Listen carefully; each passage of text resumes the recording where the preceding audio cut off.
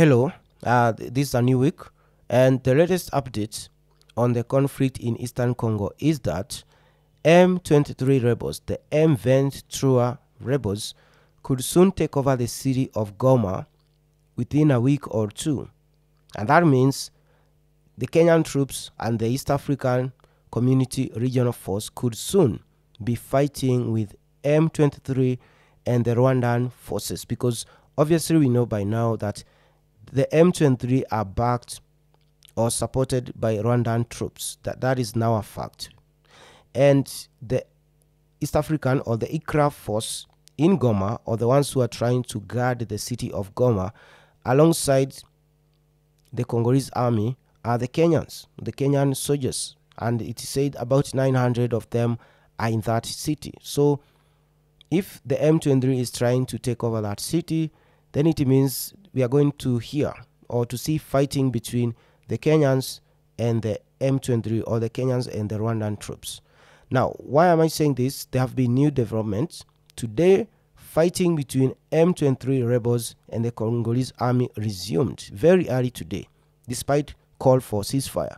And what happened is that last week, M23 broke the ceasefire and went to this town called Kichanga and fought their way into the town and took it over. So there was this publicity and a lot of videos when they did that. And I made one of them about that time M23 took the town of Kichanga. As expected, the Congolese army, Verde, swore to take back that town from M23. So they deployed their troops and reinforcements towards that region, the region of Masisi, where that town of Kichanga is located. And from what I heard is that the M23 rebels engaged the Congolese army on Thursday and Friday, and then they started over the weekend to outmaneuver and outflank the Congolese army. Today, the M23 rebels are now south of that location, because you know the Congolese army were moving north towards Masisi from, I think, Goma, and the M23 were in Kichanga, so they outflanked them and went around them. And now the M23 are south of that region, the Congolese army are in the north, and the M23 are advancing on the Goma city. And they are supported by another detachment of the M23 rebels that had been left behind in the region of Mount Nyiragongo, or the vicinity of Mount Nyiragongo. And you recall, almost about 2-3 weeks ago, they had handed over that region of Kibumba and the military camp of Rumangabo, which is within the vicinity of Mount Nyiragongo. And now it turns out not all of them left. Some of them were still waiting for new orders. And now the new orders are to rejoin the other group that left Kichanga and advance on the Goma city. So you understand what is happening right now. And to confirm those rumors, there was a UN MONUSCO peacekeeping helicopter that was dispatched to the vicinity of Mount Nyiragongo. And this helicopter was dispatched yesterday on Monday.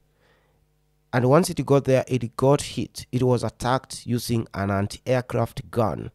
You know those guns that we usually see mounted at the back of pickup trucks. So it was shot at, and the pilot of that helicopter was killed instantly.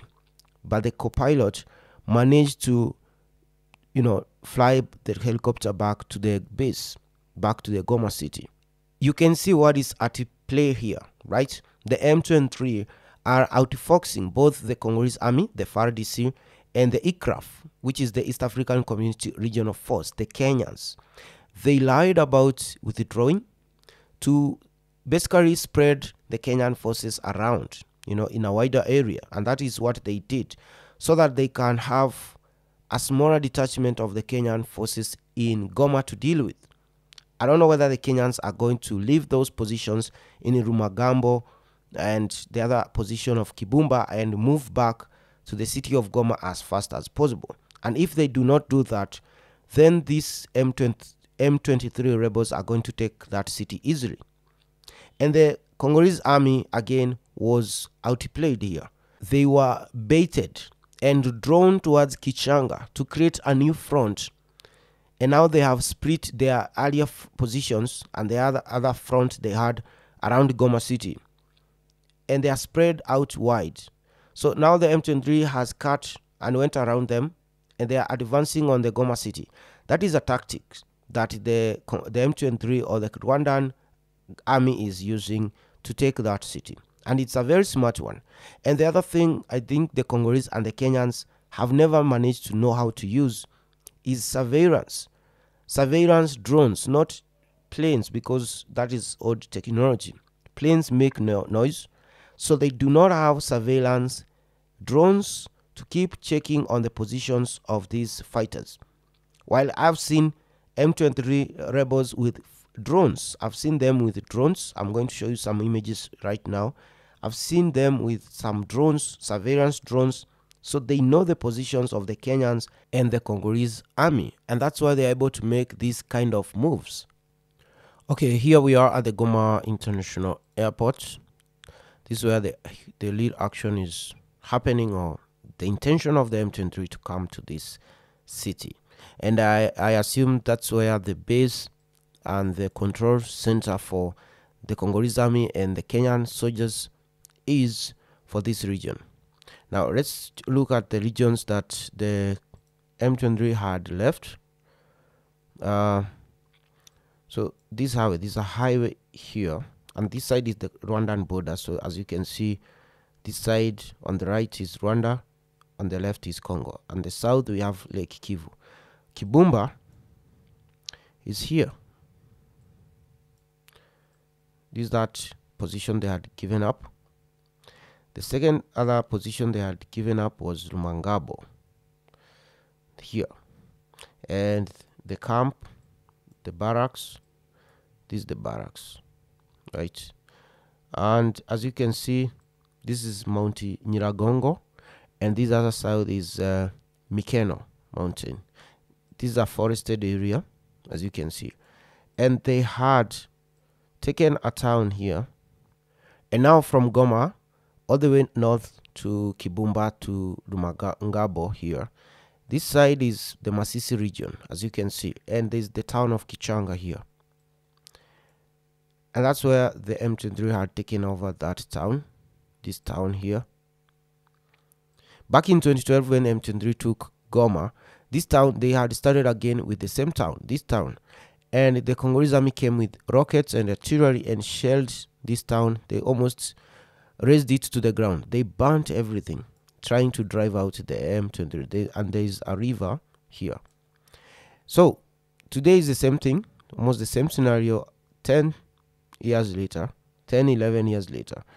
So Goma, this is the mountain Nyiragongo, Kichanga. So when the Congolese army went north to try to take back this town, the M23 went around them, and they are maybe around this area, Shungo, Mihanga, this area. That's where they are at the moment, and they are coming south to take Goma. That is what is happening. There was another detachment of the M23 here within this vicinity of Mount Nyiragongo, and they are also coming south.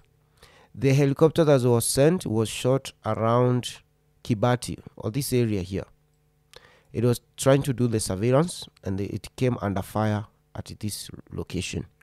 So that's what happened, and that is what I'm trying to report.